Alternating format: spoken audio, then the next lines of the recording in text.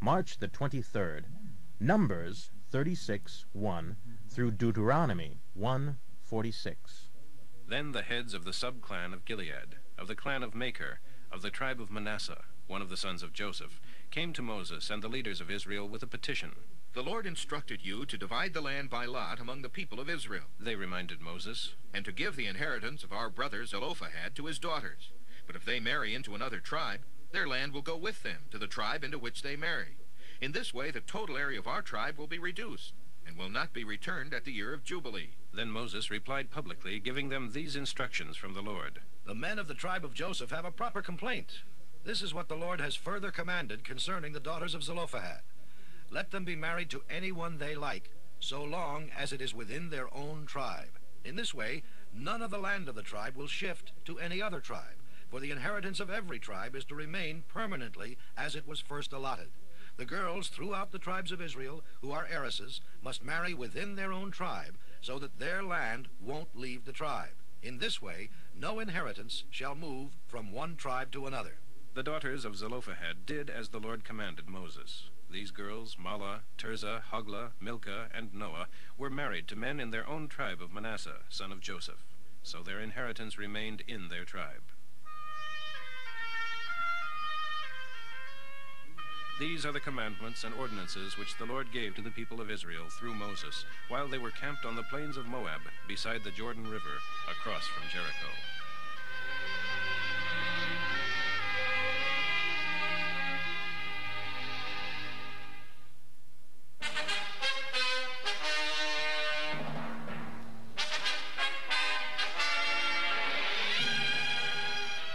This book records Moses' address to the people of Israel when they were camped in the valley of the Arabah, in the wilderness of Moab, east of the Jordan River. Cities in the area included Suph, Paran, Tophel, Laban, Hazeroth, and Dizahab. The speech was given on February 15th, 40 years after the people of Israel left Mount Horeb, though it takes only 11 days to travel by foot from Mount Horeb to Kadesh Barnea, going by way of Mount Seir.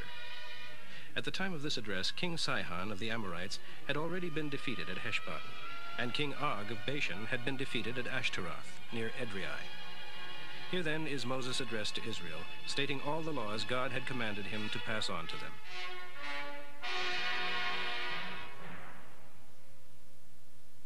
It was 40 years ago at Mount Horeb that Jehovah our God told us, "You have stayed here long enough. Now go and occupy the hill country of the Amorites, the valley of the Arabah and the Negeb, and all the land of Canaan and Lebanon, the entire area from the shores of the Mediterranean Sea to the Euphrates River. I am giving all of it to you.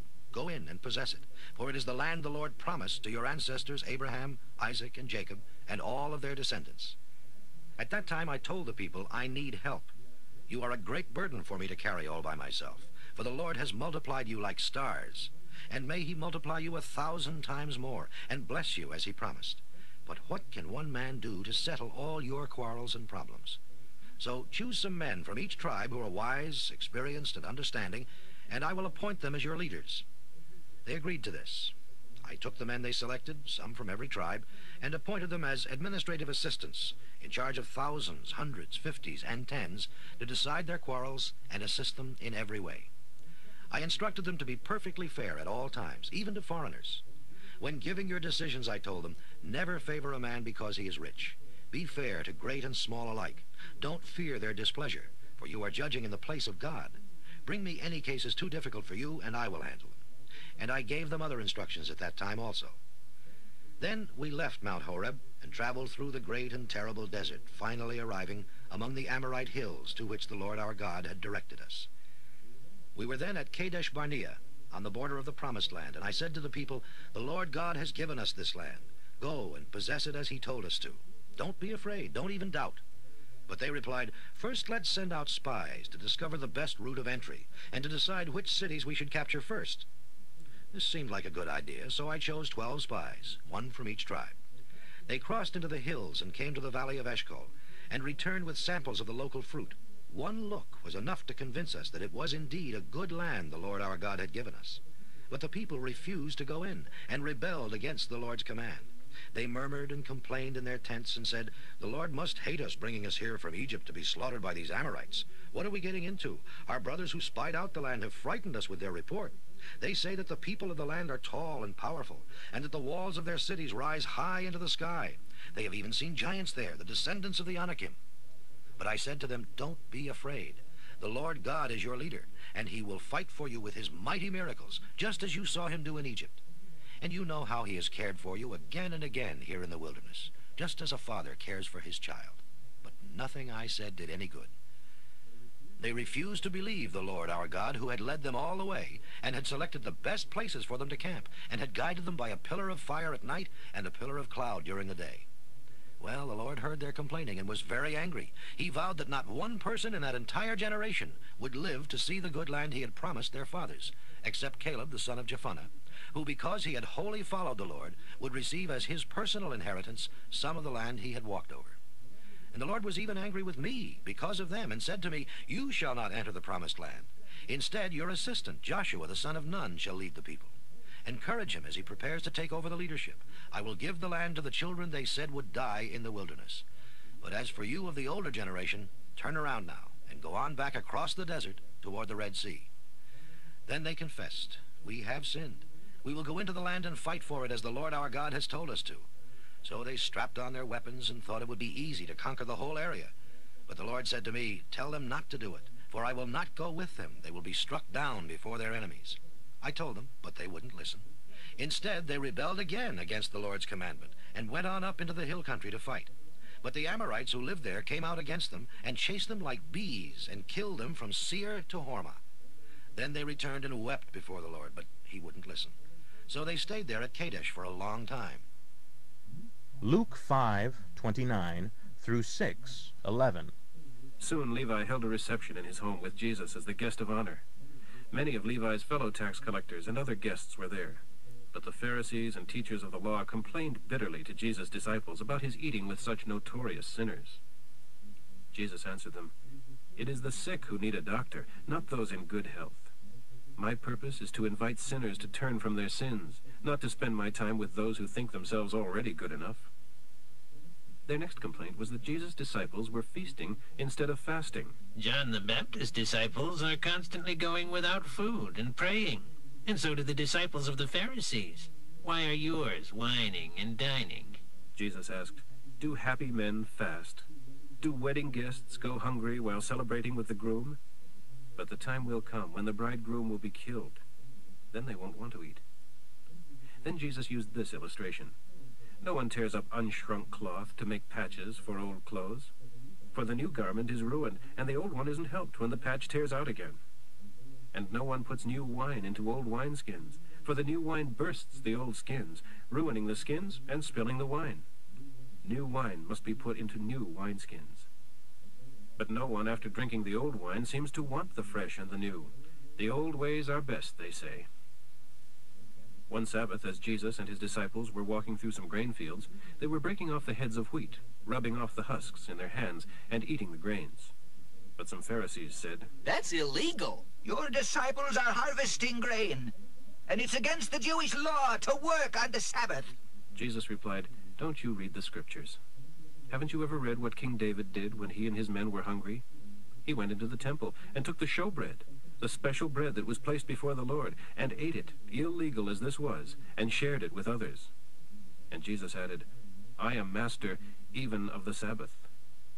On another Sabbath, he was in the synagogue teaching, and a man was present whose right hand was deformed. The teachers of the law and the Pharisees watched closely to see whether he would heal the man that day, since it was the Sabbath, for they were eager to find some charge to bring against him. How well he knew their thoughts. But he said to the man with the deformed hand, "Come and stand here where everyone can see." So he did. Then Jesus said to the Pharisees and teachers of the law, "I have a question for you.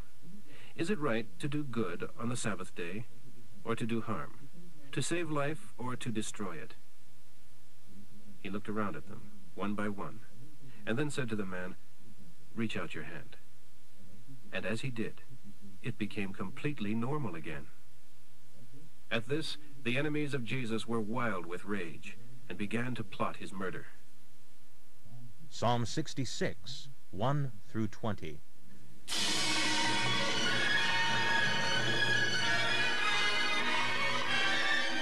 Sing to the Lord, all the earth. Sing of his glorious name. Tell the world how wonderful he is. How awe-inspiring are your deeds, O God. How great your power. No wonder your enemies surrender. All the earth shall worship you and sing of your glories. Come, see the glorious things God has done. What marvelous miracles happened to his people. He made a dry road through the sea for them. They went across on foot. What excitement and joy there was that day. Because of his great power, he rules forever. He watches every movement of the nations. O rebel lands, he will deflate your pride. Let everyone bless God and sing his praises, for he holds our lives in his hands, and he holds our feet to the path. You have purified us with fire, O Lord, like silver in a crucible. You captured us in your net and laid great burdens on our backs. You sent troops to ride across our broken bodies. We went through fire and flood, but in the end, you brought us into wealth and great abundance. Now I have come to your temple with burnt offerings to pay my vows. For when I was in trouble, I promised you many offerings. That is why I am bringing you these fat he-goats, rams, and calves. The smoke of their sacrifice shall rise before you. Come and hear, all of you who reverence the Lord, and I will tell you what he did for me. For I cried to him for help, with praises ready on my tongue. He would not have listened if I had not confessed my sins, but he listened. He heard my prayer. He paid attention to it. Blessed be God who didn't turn away when I was praying and didn't refuse me his kindness and love. Proverbs for today, 11:24 through 26. It is possible to give away and become richer. It is also possible to hold on too tightly and lose everything. Yes, the liberal man shall be rich. By watering others, he waters himself. People curse the man who holds his grain for higher prices, but they bless the man who sells it to them in their time of need.